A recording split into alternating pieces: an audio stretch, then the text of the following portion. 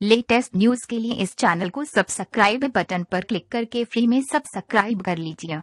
कपिल शर्मा से लड़ाई के बाद पहली बार बोले सुनील ग्रोवर, उनकी दरियादिली देखा भी करेंगे।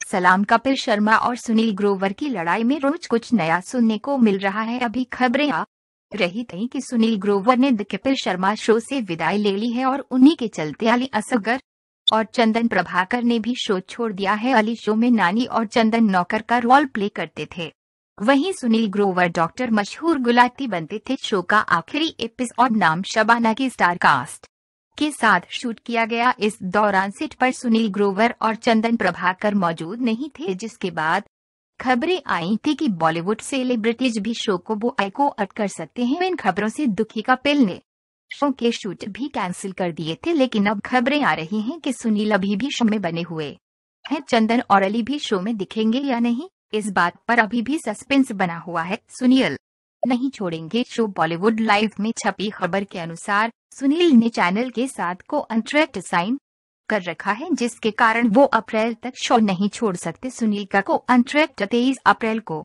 खत्म होगा। इससे पहले अगर सुनील चाहे तो भी शो नहीं छोड़ सकते हैं। अपने शो छोड़ने की खबरों पर अब तक सुनील ने खुलकर कुछ भी नहीं बोला है। कपिल शर्मा से लड़ाई के बाद उन्होंने कपिल को भगवान न बनने की सलाह दी थी, लेकिन अपने शो में बने रहने पर उन्होंने अभी तक चुप्पी साधी हुई है। राजू श्रीवास्तव करेंगे शो ज्वाइन। सुनील के शो छोड़ने की खबरों के बाद ये कयास लगाए जा रहे थे कि कृष्णा शो में उन्हें रिप्लेस करेंगे, लेकिन अब सुनने में आ रहा है कि राजू श्रीवास्तव सुनील का रिप्लेसमेंट बन सकते हैं। उनके कपिल शर्मा शो की स्टार कास्ट ज्वाइन करने की खबरें काफी हैं। वे इससे पहले भी शो के कुछ एपिसोड में दिख चुके हैं और उन्होंने हाल ही में भी एक एपिसोड शूट किया है। इस मामले में राजू श्रीवास्तव ने एक वेबसाइट से बातचीत में कहा, मैं शो में किसी को रिप्लेस नहीं कर रहा हूं और न ही मुझे शो ऑफर किया गया है। मैं और सुनील दोनों ही साथ में शो में काम कर सकते हैं।